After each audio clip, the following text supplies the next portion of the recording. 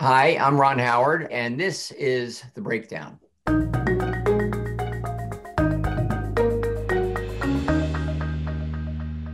First, I liked that it was a conversation provoker, although I wasn't interested in the sociopolitical aspect of it in the sort of overt way in which JD presented it. I found it interesting, but I didn't see a movie story there.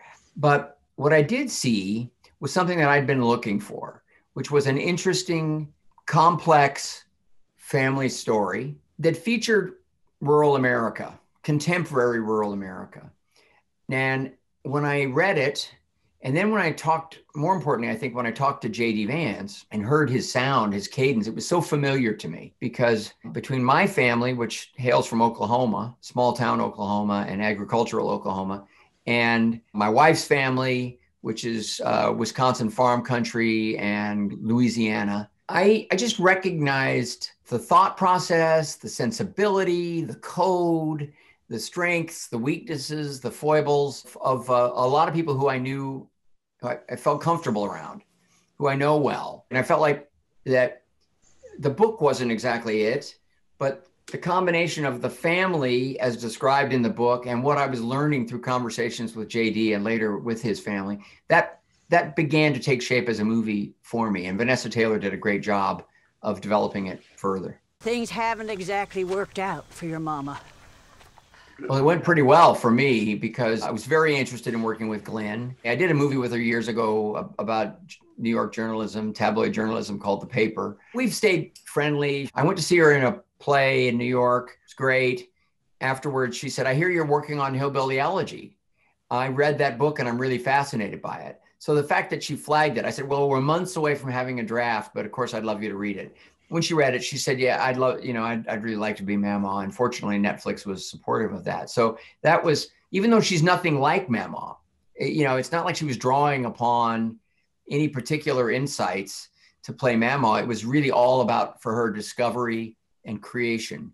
And fortunately, JD and his family made that possible through conversation, through home movies, through audio tapes, everything that they could find, which wasn't a lot, but it was enough that when they saw her in character doing a scene, it just blew them away. I'll never forget it. I like to think of myself as an actor's director. Mm-hmm. And they were so thrilled and moved and appreciative of what Glenn had done that it made me feel great. Now, Amy, I'd always wanted to work with Amy. Met her a few times, didn't know her particularly well, but just a great artist, has so much range. And I looked at Bev, younger Bev, especially, looked a little like Amy, and it just felt right to me.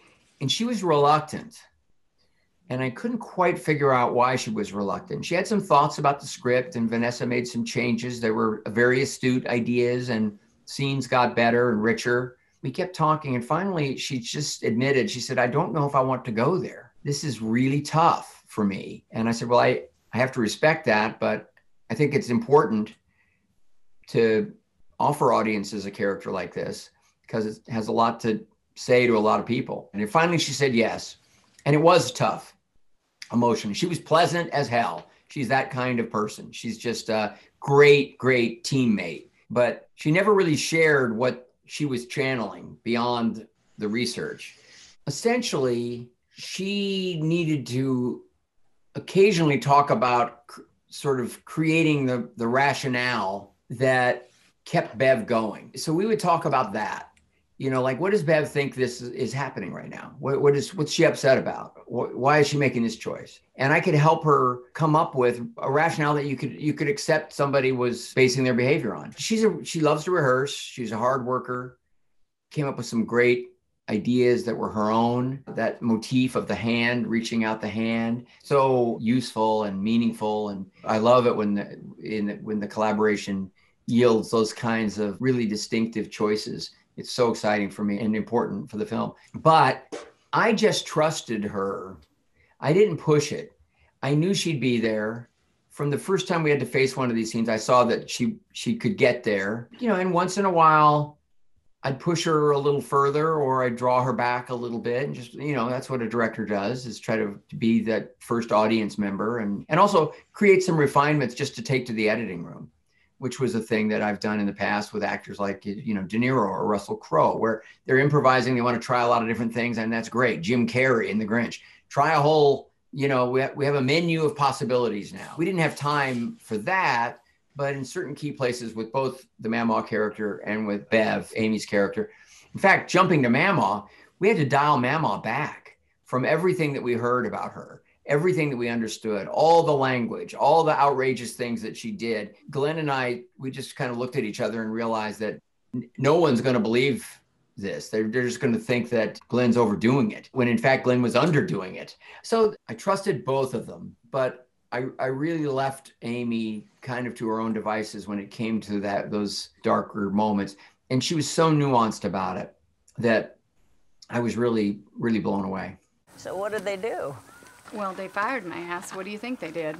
Oh, Beverly. Well, I was sick of that place anyway.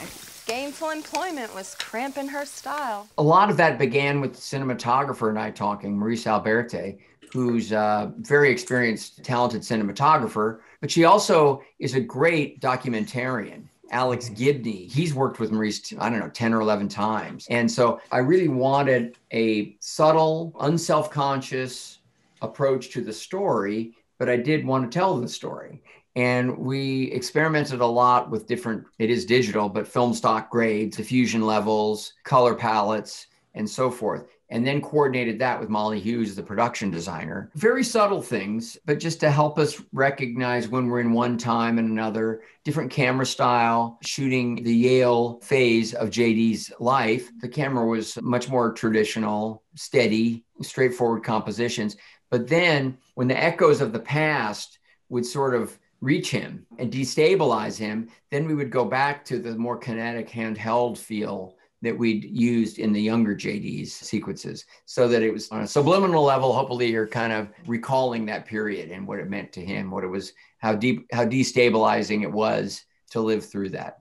You may notice that it turned out that there were a lot of women in key positions on this film. I think on almost a subconscious level, I felt the female characters were so important, and that I understood the attitudes, the cadences, the behavior of the male characters. But I just on a subtle level, I wanted to get the details of these women's lives to be right, to ring true. Mom, you just took from her until she was practically bankrupt. Yeah, she was a goddamn saint. All she ever did was bail you out, Except Mom. when it mattered. JD, in all of our conversation, was pretty clear that he did not view this as a pull yourself up by your bootstraps story. That sure, you have to wake up and you have to take agency if you're going to make progress. But he began to recognize that without them, including Usha and including his mother, it just wouldn't have happened. And so that idea of forgiveness is something that in JD's life has been a long, slow, gradual process. But it's so true to that family story that I wanted to bake it in. And also, at the end of the movie, there's a key moment where JD is really feeling like he's between a rock and a hard place as to his loyalty to family and his mother and his future. And in the most subtle way, Amy does the right thing as Bev. You can almost miss it. Hopefully you won't, because it's been shot and played so that you wouldn't. But that also comes from JD, who's saying even at her lowest points, he always knew he was loved. And he always knew she really wanted what was best for him. So to me, I said, it's not pull yourself up by your bootstraps. It's a rescue and survival story. It's also a story of kind of redemption, because here are these people who there are aspects of their past that they have real regrets about, deservedly so.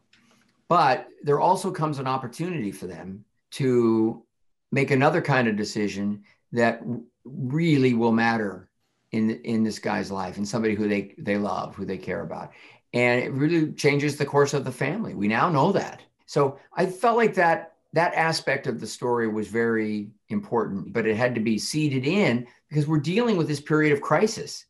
Everything is a shock to the system for JD, either as the young Yale law student coming back and his whole life's almost threatening to unravel, or the young boy who's finding his way and doesn't quite know how treacherous the waters are. So again, in the way that their family story acknowledges the specifics of the kind of trauma the kind of economic hardship, the specific brand of addiction or cycles of dysfunction. Great. The bigger idea to me was these things happen to families. And as individuals, every family member, I mean, this is just universal. You've got to make decisions about how you reconcile the strengths and weaknesses of the family you come from and those things that influence them. And I really think it wasn't until Yale and this crisis that he really began to understand that he had a major decision going forward. And what I admire about it and tried to deal with in the story is that he chose not to flatly, fully reject it. Sometimes people do that, and it's a courageous decision, but I'm not going to deal with those people anymore. I'm going this way. Well, that's not JD's decision, and I do admire it because it's harder. But why can't we let her clean her own mess up for once? 'Cause family's the only thing that means a goddamn.